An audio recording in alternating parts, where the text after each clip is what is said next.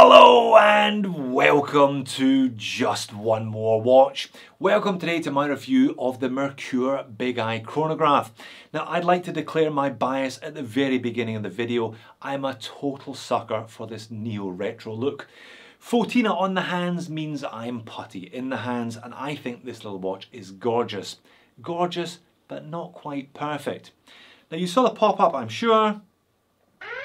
This watch was sent to me by the Merkur official store on AliExpress, no less.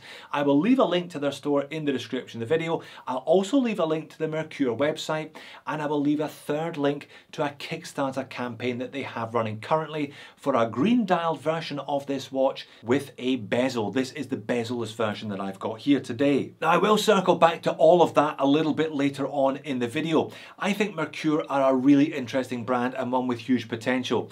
A Chinese company that seems determined to do things differently.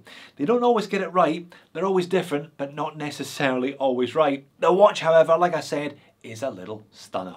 Let's flip the camera and have a look at it. Now, before I get into the review today, I want to show you something rather unusual that happens every time I bring this watch's box underneath the camera lens.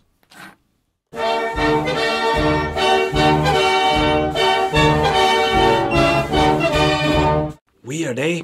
Yeah, like I said, Merkur are different, but different isn't always entirely successful. What on earth is going on with the Italian-themed travel pouch here? I have absolutely no idea. If it was the French flag, I would kind of get the oblique reference, but it isn't the French flag. Anyway, it is nicely packaged. $250, these are about $220 if you can catch it on an AliExpress sale. You'd expect some decent packaging. Inside we have a Merkur branded polishing cloth, large and fairly unnecessary instruction manual, and a proper signed dated warranty card, not something you always get with a Chinese watch. But what a gorgeous, gorgeous little piece this is. As I said, I'm a total sucker for this vintage military look, the kind of Fotina as well. So perhaps it's no surprise that I have been all over this one since it landed here in Sydney in December. Not necessarily credit to Merkur though, this one is a Breguet Type 20 homage with a couple of twists. Now it's not a direct one-for-one, you can see they have kind of mixed up a few general vintage military cues. There's the triangle at 12, there's that broad arrow crow's foot suggesting that it's a British issue military watch just above the index at 6.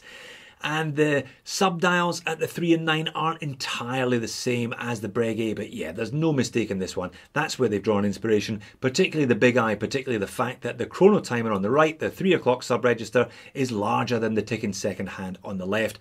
But hey, that is no bad thing by me because the Breguet was gorgeous and this Merkur is gorgeous as a consequence. Now the Breguet Type 20 and its successors, oddly enough called the Breguet Type 21 and the Breguet Type 22, were issued to the French Navy Air Division from the early 1950s onwards, and unlike the Fliegers of the Second World War, which were sometimes 55mm in diameter, these were specifically smaller than the specification stipulated, 38mm in diameter, which this Merkur shares. Now this one is 15mm thick, but do not worry about that because it doesn't wear like a big thick watch. 46.5 lug to lug though, because it has relatively long lugs for its small size, 18mm lug width, as is tradition on these smaller chronos.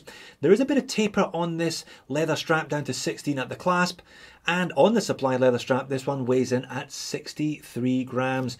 I love this size of watch, I love this style of watch. It really suits my 7-inch wrist, average size wrist, as you will see a bit later on. So 316L stainless steel case, crown and pushers. This one has 50 meters of water resistance from a push-pull crown, and keeping the vintage theme, that is a piece of acrylic crystal. As such, you get lovely flecto from this one. You'll see that from the outdoor shots, the wrist shots later on, and so on. You get a real warmth from an acrylic crystal that you don't get from a sapphire. That does come with a downside though, they are easy to scratch. Bit of poly watch though usually buffs them back into pretty much the shape that they arrived in, cheaply and easily. As noted, 18mm lug width. Now I don't have an awful lot of 18mm lug width straps in my collection, so I'm delighted to see that this is a good one. Very, very wearable. I think that tonally perfectly matches the black dial and those 14-inch hands and indices, and it has some nice high polished buckle and tang with Pierre Paulin on it. I thought this was a Merkur. More on that later. So Chinese made 38mm retro military chrono. I know what you're thinking. You're thinking Seagull ST1901.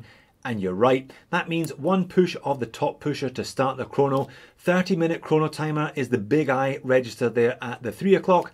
Constantly ticking, second hand over there is the slightly smaller register at the 9 o'clock. Now, power reserve on this movement is around 40 hours. If you leave the chrono running, it will just keep running 30 minutes after 30 minutes after 30 minutes. You're likely to bring it down to about 30 hours of power reserve, 22 joules with this one, and it does not hack. One push to stop and one push to reset. It's a column wheel chrono. It's pretty much the only mechanical chronograph that you're going to get in a watch for less than about $600, and it is a cracking movement to look at. Oh, they've put a solid case back on it. It is a rather nice looking solid case back, and I do mean solid. It has a certain amount of heft to it. Perhaps that's also a reason why it has 50 meters of water resistance rather than the 30 I would have expected from a Seagull 1963, for example.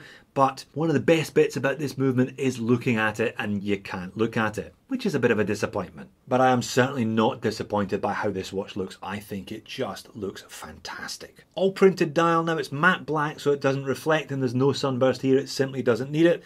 Applied indices with that beautiful photina, the triangle up there at 12, and pronounced indices on the minute track around the outer edge at the 12 and the 6 and the 3 and the 9. They're all in photina, as are the 5-minute markers on the chrono register over there at the 3 o'clock.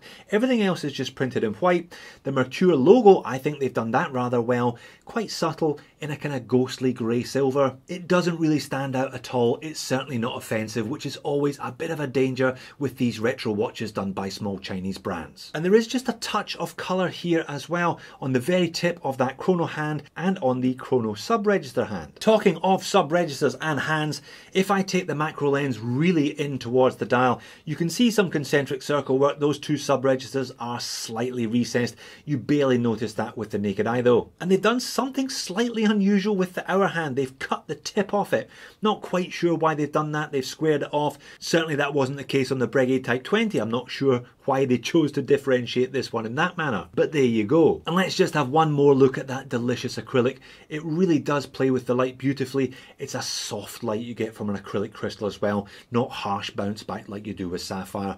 Totally in keeping with the watch, and I love it. And there's actually a reasonable amount of lume on this watch, and it's not awful. They've gone for that old radium style, so it has that lovely deep green colour. On the hands, the indices, that big triangle at 12, and also on the chrono register at 3 o'clock, but they haven't lumed the chrono hand. Oh, how many times have I said oh now over the course of this video? If I turn the speed up on this, you can see by the time you get to 10 minutes, which I reckon is about 2 to 3 hours of human eye equivalent, it's looking ropey. By the time you get to 20 minutes, you can barely make out the hands. But any lume's a bonus on this, especially in that old radium style. But get it on wrist and all of those O's become an O. I think it looks fantastic. Like I said, 15mm, but do not worry about that at all. A lot of that is from that domed acrylic crystal, and it doesn't wear like a tubby little watch, particularly at 63 grams. And yeah, it's a nice strap, it looks really good, and it's very, very comfortable straight out the box. No need to go searching for an 18mm lug width strap. This is a good one. And overhead legibility is actually excellent because of those big white hands against the black dial.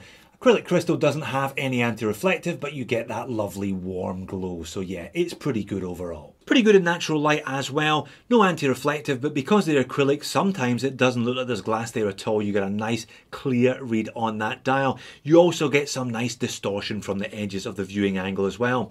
On wrist, it's a small watch at 38mm with 18mm lug width. That can be a little bit toy-like, but it doesn't feel like that at all. The strap is actually quite thick in itself, and the 15mm thickness of the watch helps bulk it up a little bit, but it still only weighs 63 grams. And the pocket shot to finish, I thought I would wear some suitably military drab green with this one. Great sizing for me, and for anybody who likes a slightly smaller than average watch. But by this stage in the review, the moans and niggles section has pretty much written itself, hasn't it? The slightly bizarre and unrelated packaging colour choice. The mismatched hardware, Pierre Paulin being another brand within the Merkur stable. The closed case back, meaning you can't see one of this watch's standout features, and the slightly too short and very unloomed chrono hand. And then there's the Kickstarter thing. Like I said, I'll leave a link to this current Kickstarter campaign for a bezeled version of this watch in the description of the video. The one I just showed you, the bezel-less version, also started life as a Kickstarter 12 months ago. Now the early birds back then were $220, which is pretty much what you can buy it for during a sale on AliExpress at the moment. I don't think Merkur have quite understood the point of a Kickstarter campaign. It's to get as much money as you can in advance by offering prices that will never be repeated. Like I said, I don't quite think they've thought this one through end to end, and there are a number of little details that could do with a revision. But I'll be honest, none of these things are deal breakers. I can forgive this watch all of its little idiosyncrasies, even in its current form, because it is gorgeous. If you've already got a Seagull 1963 in your collection, so you're into this size and you're familiar with the movement, but you're looking for something a bit different, you should definitely consider this one. Or if the Seagull 1963 has never quite resonated with you, this certainly offers a less polarizing look. And it's a look I very much appreciate. So there you have it, the Merkur Big Eye, stunning little watch if you like this look. One best bought on sale, and one that could probably do with a version 2.0 just to iron out a few of those kinks. If this one isn't your bag, then I'm obviously going to suggest the Seagull 1963, or why not check out the Vintro, the only automatic version of that Seagull movement that I've encountered so far. Thanks for watching, see you again soon.